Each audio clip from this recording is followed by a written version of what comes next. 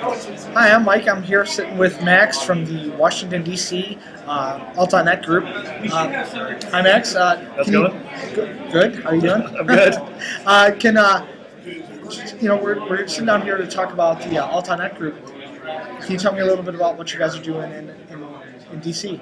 Yeah, basically, we're fairly small group. We've had a couple of real big meetings, but it depends on the speaker. Usually, our format is that we bring in an outside speaker and who does a presentation, and then we kind of hang out. We usually always have pizza, of course, So we vary in size, but we have a pretty core group of a small group of people who attend pretty regular.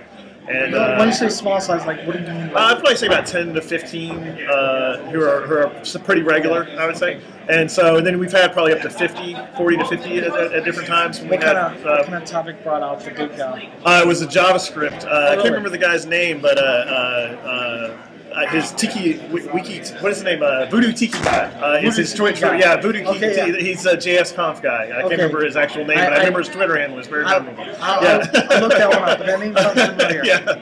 So we've had speakers on JavaScript enclosure, Mercurial, fitness. Interestingly, being a .NET group, most of our presentations haven't been about .NET. They've been about things peripheral to .NET or just new technologies, and that's been great. And it's good to learn things outside the .NET space. And when you're saying that you bring in speakers that are talking about a variety of topics, it sounds like you're not being able to go to the Microsoft pool of speakers. You kind of got to go to other communities, or are you picking up on other .NET developers who are also dabbling in these things or maybe using them? How do you guys go about reaching out to people to come and present? Mostly, we have a very solid founder of our group, Matt Podwasaki, and he is very active in different communities, and he has a lot of contacts. He's mainly been the one so far to bring in speakers, and we're kind of working on becoming more self-directed and becoming a real community. But so once we have such strong leadership, he's kind of been the one bringing in the people. We have on a few occasions, particularly our Mercurial, one of our kind of solid members, Buck, did our Mercurial presentation, did a bang-up job on that one.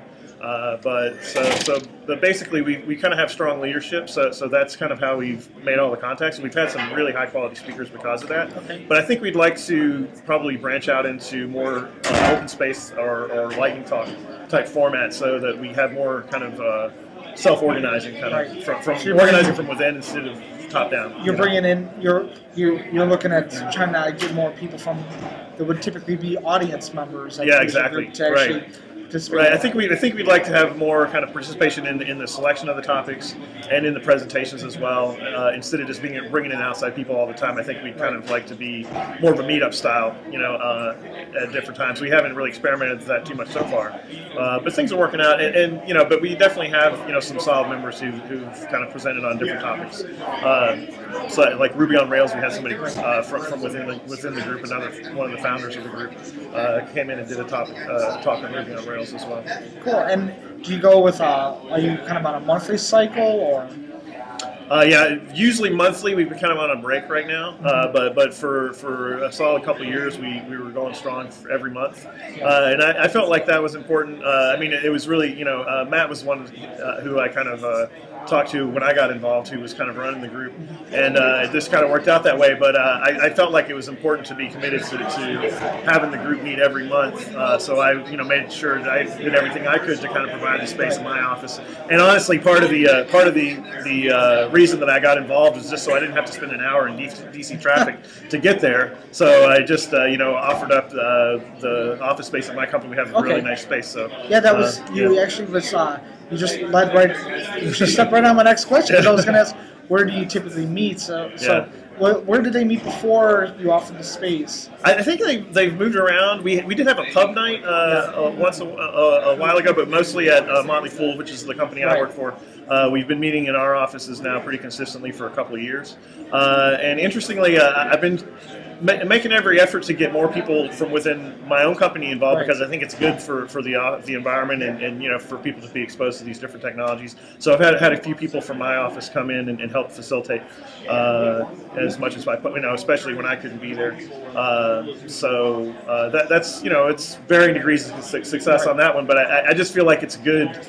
I like being involved in the community. It's convenient for me because it's just right there. All I have to do is kind of provide a space, coordinate a little bit of pizza, and it's pretty simple. And I think it's kind of makes my job more enjoyable day to day, because we kind of bring these different speakers in talking about different topics, and it kind of gets some discussion started within within my teams that I work with every day. So that's an interesting point. Is has anything that, since you've brought the meeting into your office, and you're trying to get people from your own company to be participating, has that made any change? Have you adopted some new techniques or technologies that maybe you learned about through the group that now you can take back? Has there been anything like that? Well, I found most of the people that I work with are real solid. They're usually on top of this stuff, and I actually ended up, sometimes I will get a speaker coming in to speak on a topic that I'm not too familiar with, and it'll actually prompt me to ask my coworkers about it, and I'll be surprised about the level of knowledge that they have sometimes. So a lot of kind of more front end programming that I don't necessarily do day to day, but I will kind of get conversations going at work about those sorts of things. So it's been a good experience for me. It's certainly a good way for me to just, because I'm not necessarily always the most proactive about kind of going out and learning new things. So it's a good way for me to kind of do that. So it kind of keeps you, because that user groups meeting is coming up, and there's if you haven't followed up on something, there's going to be a topic. That's right. Cool. All right. Well, thank you very much for sitting down and talking. Thanks a lot. This is Max with Washington, D.C. Alt.net Group. Thank you very much.